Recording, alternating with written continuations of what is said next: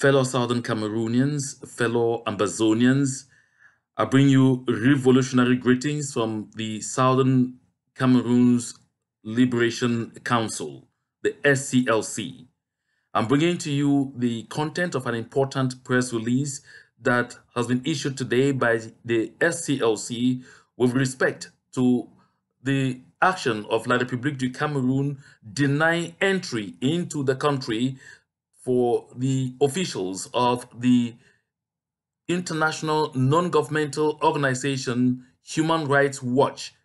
That delegation intended to visit the conflict areas and to have first-hand knowledge of the human rights abuses ongoing there as the genocide being perpetrated by La République du Cameroon is unfolding. I'll bring you the content of this very important press release. It is titled Human Rights Watch Denied Entry to Report Ongoing Genocide in Southern Cameroon's Ambazonia. The Southern Cameroon's Liberation Council, SCLC, has learned with dismay that the regime of President Paul Biya of the Republic of Cameroon has denied entry into that country by a delegation from the New York-based rights group Human Rights Watch. Immigration officers at the Douala International Airport in the country's economic capital gave no reason for the decision except to state that they were acting on instructions from our top hierarchy, that is in quotes. Human Rights Watch team members who all had valid visas obtained for the expressed purpose of reporting on the situation of human rights in the country have since boarded another flight out of the Cameroons. The SCLC has learned from sources in Douala and at the Human Rights Watch office in New York that denial of entry was triggered by an itinerary showing that rights defenders from Human Rights Watch intended to travel to and investigate rights violations in what has hitherto been considered the English-speaking part of the country. The sovereign people of this territory, with internationally recognized boundaries since the Treaty of Versailles, proclaimed a breakaway Republic of Ambazonia on 1st October 2017. 2 months later, on 30th November 2017, Mr. Biya declared war on independence campaigners, describing them as secessionists and terrorists. Human Rights Watch monitors arrived Douala en route to the conflict zone, and that is where the genocidal violence has so far left no fewer than 10,000 people killed or maimed, with more than 120,000 people who have fled into exile in refugee camps in neighboring Nigeria. No fewer than 2 million people are internally displaced in what the UN has described as the biggest mass displacement crisis in Africa. Human Rights Watch, of course, is not the first victim of denial of entry into the Republic of Cameroon. The highly secretive de facto military regime of which Mr. Paul Biya is just the civilian facade has thrice denied entry visas to monitors from the United Nations Human Rights Council.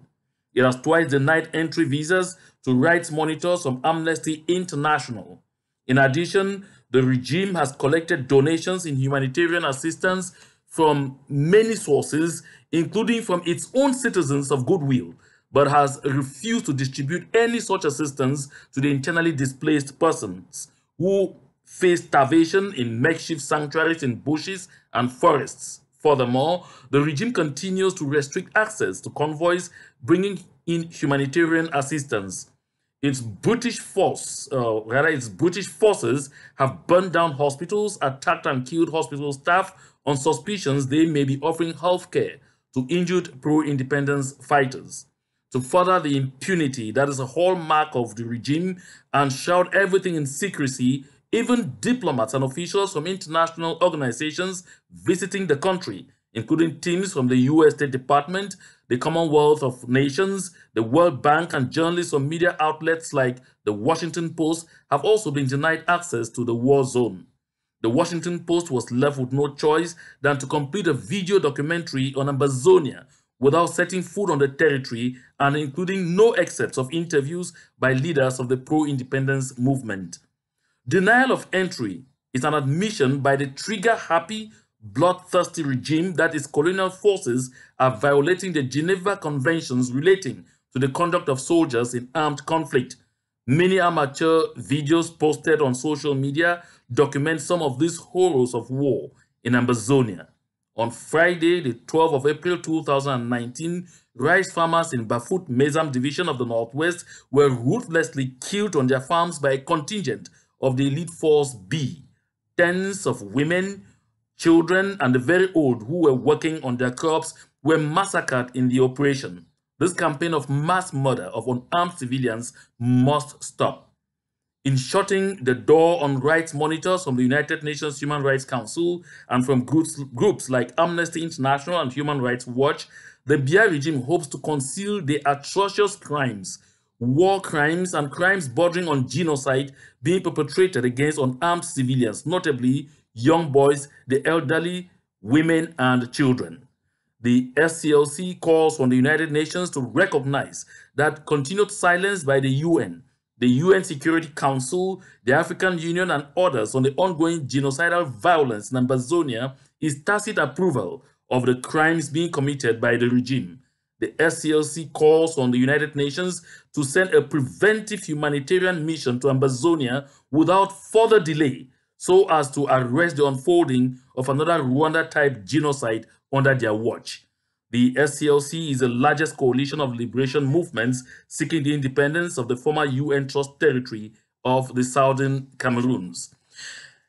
That said, with that release that has been issued today, the SCLC also wishes to let all Southern Cameroonians, wherever they may be, to know that in the days ahead, the subcommittees created within the framework of the Memorandum of Understanding binding the organizations that are operating under this framework will be putting in place all the subcommittees. That those subcommittees will be put in place, and these subcommittees are rehabilitation, relief and refugees, political and public affairs, orientation and information subcommittee, diplomacy and international outreach, strategic thinking and mobilization, and then finance and logistics. As for finance and logistics, which falls within the ambit of the ARF, that particular committee has already been constituted, and they will, in the days ahead, be having their first meeting to put in place everything that is required to make the unique account that will enable us better finance this revolution get fully operational. And so we are going to be getting the best of the brains in Southern Cameroons. We don't care. That is the message from the SCLC, whether you are affiliated to any of our organizations or not. As long as you have something to offer, you will be considered within these subcommittees, because we want to get the best brains from the Southern Cameroons to make sure that we give a greater response to La République du Cameroon and their allies who still continue to think that the only way to get a solution to our problem will be within a certain Cameroon. This is the moment for us to come together and indicate to the world that they must begin to look for a solution to this crisis as a territorial problem. That is the message that is coming to you from the SCLC. And then just this little quip now from me just before I go. Just at this moment as we are recording this message, there is pandemonium at the Tudi in Yaounde because of the serious confusion that has englobed that particular institution. A lot of documents appear to have been carted out by we don't know who, and that has set the whole place ablaze, as the people no longer know exactly what is going to become of their system in the days ahead. These are clear signs that we are on the right trajectory, and it is important for all Southern Cameroonians, all Ambazonians of goodwill, to continue to support all our efforts that will gear towards ensuring that we work together, that all the groups work together within the framework of this solid collaboration platform we have put in place to ensure that we shorten our journey to Boya. Stay blessed.